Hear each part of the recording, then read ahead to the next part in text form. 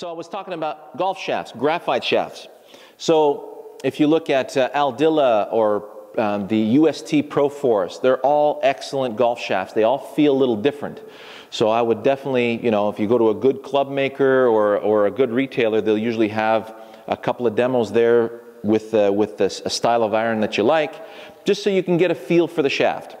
Now once you've got the shaft material and the shaft flex, then you're all set. We just need to make sure that you've got the right lie, the right lie angle with the club. And all that takes is just a deflector board. They come out with a little plexiglass board. They'll put some impact tape on the bottom of on the sole of the club, and they'll have you hit some shots on the board, and then you're going to see some marks. If the mark is too much toward the toe, that means the club is too flat, and they're going to have to make it a little more upright. And if the mark is toward the heel, then you have to make it a little flatter. Now, as far as that's concerned, your grip, you have to have a really good grip to make sure that you get the right fit.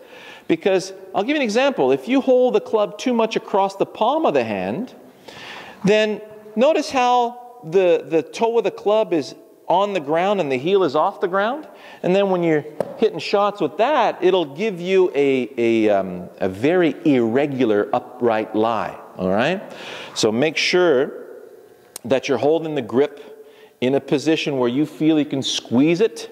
And then when you take your posture, your hands are going to be a lot more underneath your shoulders, and you should see that the toe of the club is slightly off the ground.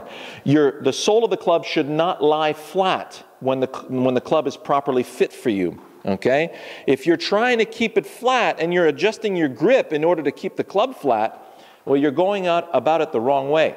Make sure you got a solid grip.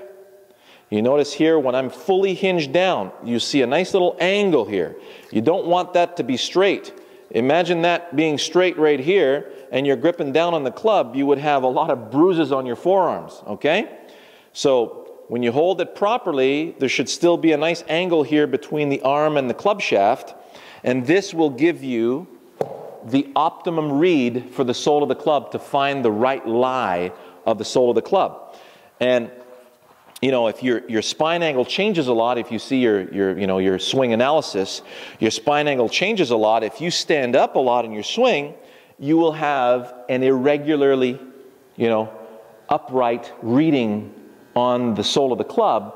And then if you get that club adjusted that way, when you receive your clubs, you're going to be like this at address. You're going to think, this can't be, right? So solid posture. Skip it through, and if you keep getting, way too upright a read, there's something going on in your swing that you should address with your local professional, or, have a look at my YouTube videos, making sure that you maintain your posture through the golf swing, so your spine angle stays the same through the golf swing, and that's making sure that your butt swivels out of the way and then returns out of the way. The Hogan power drill, the Hogan power move, have a look at that. And make sure that you've got a solid grip. So if you go to my Grip 2 wrist hinge, making sure that you've got a solid grip with the golf club. Barring that, we've got the right lie, the right shaft flex, and the right grip. There may be a small adjustment in the length of the shaft. So if you're an overly tall person, like my shafts are about a half-inch longer than standard, okay, because I'm 6'1" with short arms. And if you're a much shorter person, let's say for guys around 5'5", 5'4", then you'll be looking at about half-inch to almost an inch shorter than standard men's. And if you're a 5'9" gal, then standard for women is around 5'4". So you'll look at getting your clubs to get lengthened. Now, if you lengthen the club, it'll add weight. So look for a lighter shaft, okay? And if you shorten the club, you'll take away a lot of the weight. So if you're a strong person but short, look for a heavier shaft, okay? So with these guidelines, you should have it right, and you should be able to get yourself a solid set of irons. If you have any questions, let me know.